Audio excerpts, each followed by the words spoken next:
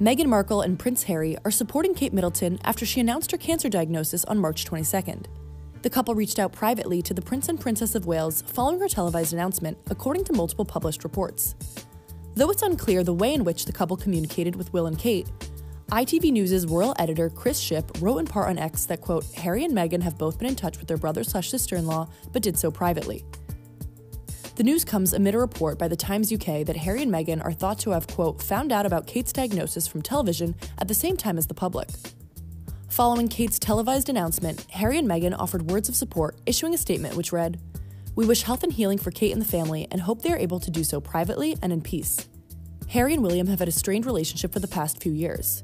After King Charles announced his own cancer diagnosis in February, Harry quickly flew to the UK to visit his father. However, he did not meet with William during his roughly 24-hour visit.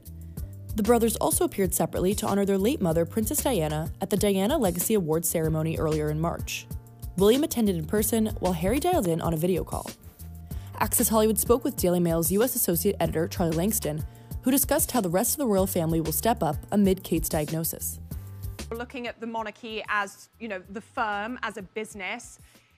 It will require them all to come together and to step up to the plate where they might not have been needed before. I think we will see other members of the royal family taking on more responsibility in order to share some of the burden and take some of that away from William especially. I think we can expect to see Princess Anne, we can expect to see Prince Edward and his wife Sophie doing a lot more engagements. It may be that Princess Beatrice and Princess Eugenie are called upon to go to more events and things like that.